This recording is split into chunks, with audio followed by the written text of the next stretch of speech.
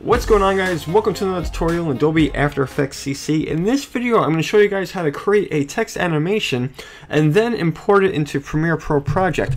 And it's not just going to be any text animation. We're going to use 3D. The reason why I want to do this is because a lot of people have been asking me about text animation in Premiere Pro and After Effects.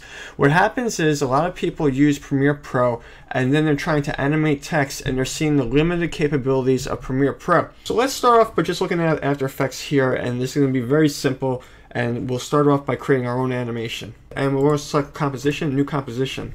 Once we have the composition here, I'm going to call this Adobe Easy, and we're going to type in some text with the text tool.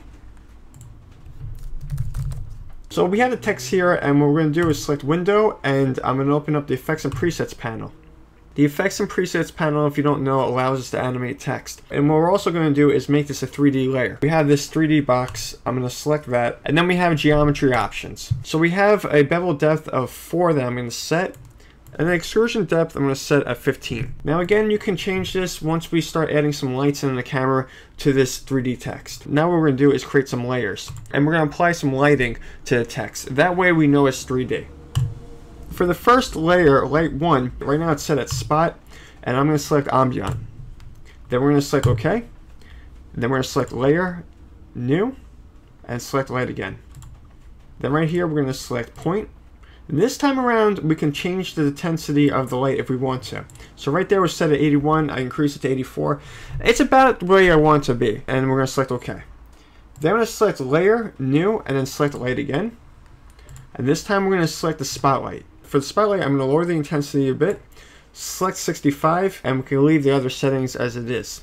Select OK. Now we have this kind of cool, interesting text here. We can lessen the intensity if we want to, or increase it. But the important thing here is that I'm going to select one more layer. I'm going to layer new, and I'm going to select camera. This time around, I'm going to select this camera layer, and that's going to allow us to move the text around so we know it's 3D. Select OK. And then what we can do here is start rotating the text. Again, this is so we know that it's 3D. We're going to select the rotation tool. So you can see the extrusion depth is not that much. We can start increasing that extrusion depth, and then you can see the 3D even more. And then as I rotate this, you can definitely tell that's 3D text. Now what I'm going to do is put it at an angle here. And likewise, I think I'm going to change the color of this text. So let's just change the color here. Right now it's set at purple. I think I'm going to make it like a darker purple there. And then just select an angle that I want to have the text at. And by the way, when we're working with After Effects, if you're working with 3D, I just want to show you guys this. I had Ray Trace 3D on. If you go to options, again, if you see some of my other tutorials where I talk about 3D animation, editing text, we have to make sure that we have some anti-aliasing so it smooths out the text. And not only that, you can increase the quality of the text. So this is something that you can change once you're done working. What Ray Trace 3D allows you to do is work with the text in a fast way. Again, these applications use a lot of resources, and that Ray Trace 3D is going to allow you to work much quicker in After Effects. Then when we see these animation presets, you'll notice there's another folder specifically for text. You even have yet another folder for 3D text. So these are some special presets that After Effects has where it's specifically for 3D text that you create. And we can select a variety of them. I'm going to select the 3D bouncing and centered, and we'll see what that looks like. And let me press spacebar. And what I'm doing here is rendering the text. Now if you notice already, even slow motion, as After Effects is animating this 3D text, you can even see the 3D text as it's spinning around.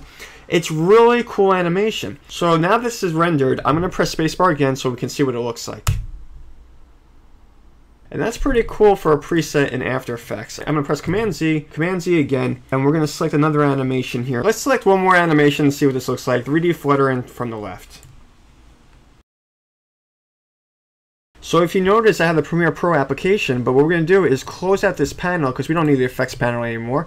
We have a project panel here, and this is the composition, Adobe Easy. So as you see here, we have the project panel open in Premiere Pro. If you don't have that open, you go Window and then select Project. Then we're going to select After Effects, and we're going to select this composition layer here, and then bring it into the project panel in Premiere Pro.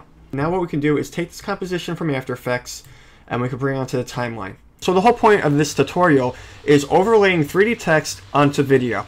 So the intro video is right there, and I have my text overlaid on it. And now that you see that I'm moving along the timeline, now it looks pretty much normal. So that's pretty much it. That's how you import 3D text from After Effects into Premiere Pro CC. I hope you guys enjoyed this tutorial. Of course, if you like this video, give it a thumbs up, and I'll see you guys in the next tutorial. Peace out.